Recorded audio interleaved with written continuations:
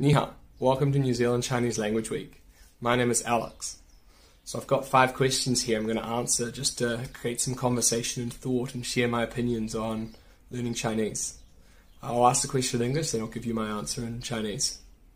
When and why did I start learning Chinese? 08年，我离开高中没多久，然后原因呢是应该为了兴趣。What is the best thing about learning Chinese? 我觉得应该不单是中文，但是我就能说中文，因为中文是我唯一的外语。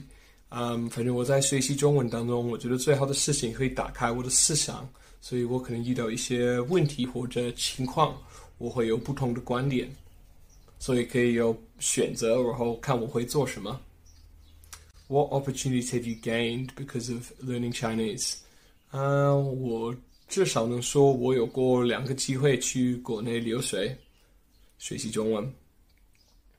What would you say to other Kiwis that are thinking of learning Chinese?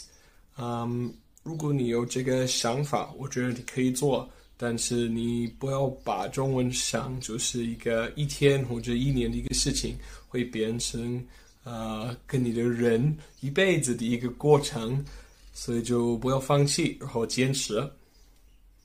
Do you have a favorite expression or phrase?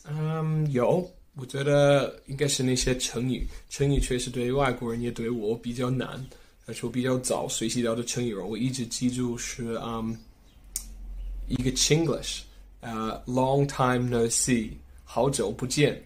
我就学会这个或者知道这个成语之后，觉得很有兴趣，因为英文我们确实会说 long time no see， 然后它是直接从中文翻译过来。